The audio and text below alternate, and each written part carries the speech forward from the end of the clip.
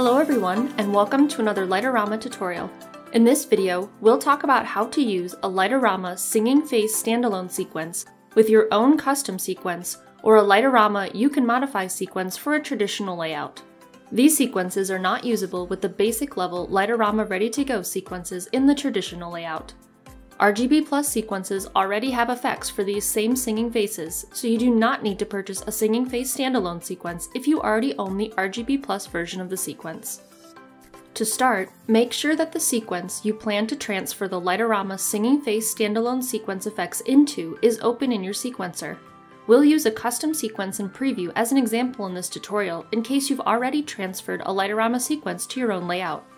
Make sure that you are using the same audio file as the one used in the Light-O-Rama Singing Face Standalone sequence, or else the process in this tutorial will not work. After following the directions for installing a Singing Face Standalone sequence, it will appear in your Light-O-Rama Sequences folder with the prefix SFSA.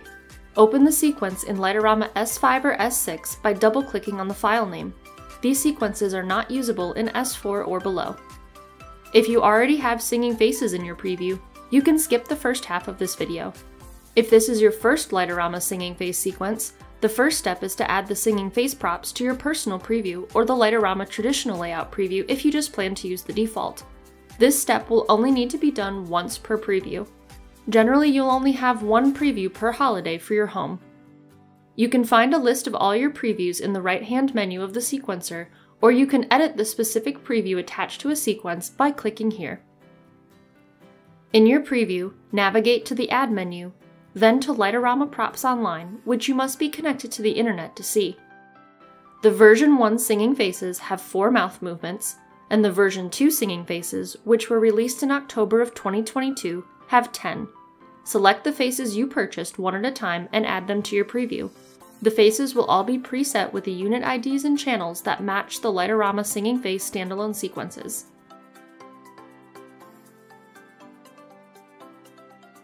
Once you have all of the faces you're going to use imported, select the blue groups from the preview list and move them to where you plan to put them in your own layout, then save your preview. The easiest way to copy the singing face sequencing is to create a new grid view with just the singing face props. Click this icon next to the grid view labeled Show All Items, then choose Add New View and label it Singing Faces. This window allows you to select which props you want to see in your grid view. Use the filter box to search for your singing faces, then add the groups, not the individual face sections, to the view. Your new view will be created with just the singing faces, but you can return to Show All Items or other grid views at any time through this drop-down menu. Grid views are a great way to focus on sequencing one group of elements at a time. You can create multiple grid views per sequence. If you already had singing faces in your preview and a grid view built from previous years and skipped ahead to this point, make sure to check that your own singing face rows are in the same order as the ones in the Light-O-Rama sequences, or else you won't be able to take the final step. If you click and hold down a sequence tab, you can drag it to a different section of your sequencer, making it easier to compare two files. You can rearrange your singing face rows by holding down your mouse and dragging the row to a different order. Once you've confirmed your rows are in the same order, return to the Light-O-Rama Singing Face sequence and select the columns of the faces you have in your own preview. You can then select the entire row or rows by pressing the letter R on your keyboard. Copy the effects by pressing Ctrl-C. Back in your own sequence, change the paste mode to Paste by Time.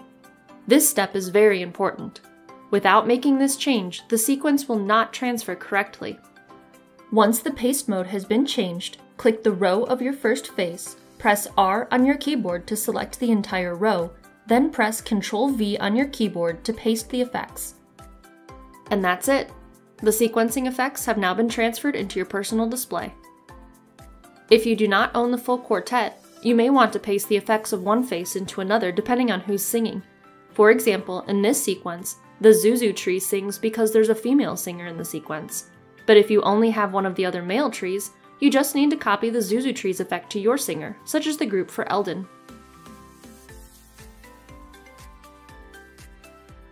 You can see where effects are in the Light-O-Rama sequence by clicking on the plus sign of the singing face group to expand it so you can see all of the face's effects. Don't forget to export your grid view so that you can use it in other sequences, and to set your paste mode back to the option you typically use. And that's all for this tutorial. Visit the Light-O-Rama website to shop for sequences now.